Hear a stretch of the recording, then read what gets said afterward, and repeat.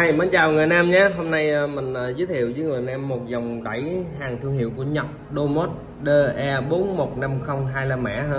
Một con đẩy 4 kênh, công suất lên 450W một kênh ở 8 ohm và 600W một kênh ở chế độ 4 ohm ha. Còn anh em nào muốn nghiên cứu kỹ nữa lên trang web của hãng ha, thì em mới đọc catalog thì em báo lại như vậy thôi ha. Con này rất là khỏe nha, size 3U. Con đẩy thiết kế từ thời Le Mẹ của cổ đại đỡ lại nè. Anh em nhìn cái mặt mũi nó là thấy biết nó dữ rồi không. Con này size 3U nha anh em, rất là to mà công suất rất là nhỏ. Đấy, em quay xung quanh một vòng cơ bản để cho anh em nhìn xem này. Đấy, Domus design cha ban này anh em thấy không. Đấy, một con đẩy xịn sò của cha ban luôn ha, thương hiệu của cha ban, nhưng mà con này thì được lắp ráp tại Trung Quốc. Công suất tiêu thụ điện nó là 1200W ha. Đó, thì cái đầu re lo là bằng rách bắp chuối ha, rách bắp chuối hay cặp vàng dây được hết. Đầu vào input nó thì 1, 2, 3, 4 là canon, rồi có rách số ly luôn. Em đang cắm cổng pedal ha, số 1 với số 4, số 1 số 4 nhạc từ máy tính này, nhạc từ iPad này anh em. Đó, anh em thấy nhạc từ iPad phát qua ha.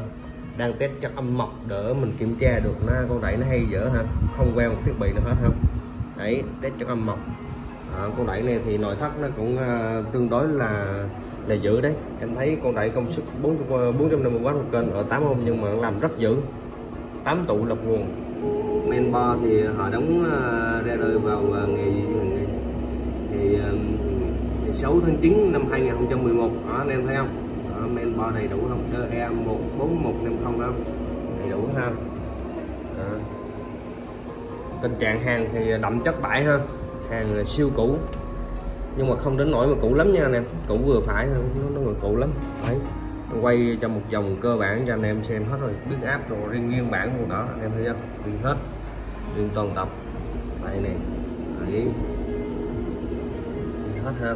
Một kênh dây lo không quay được ha, rồi kênh dây lo thì trả lại thôi, quay lại bên đây.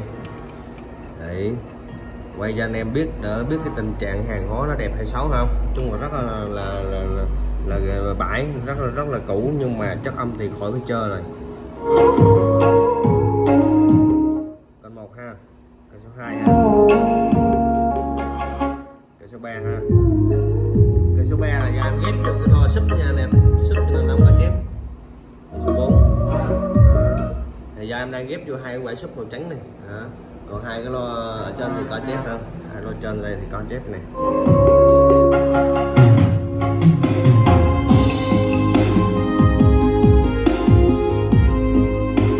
Mở đẩy có chút xíu thôi.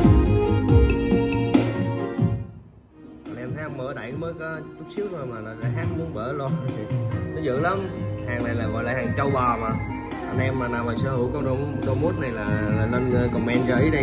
Hàng này là đúng nghĩa hàng châu bò luôn, mà giá rẻ giật mình luôn, giá 4 triệu luôn ha. Một kênh 1 triệu, 4 kênh 4 triệu, quá rẻ nha nè. Đấy, cực kỳ rẻ. Mọi chi tiết mua hàng người anh em vui lòng liên hệ ha, 0909 04 3679. Rất cảm ơn người anh em đã quan tâm và theo dõi clip. Xin chào và hẹn gặp lại.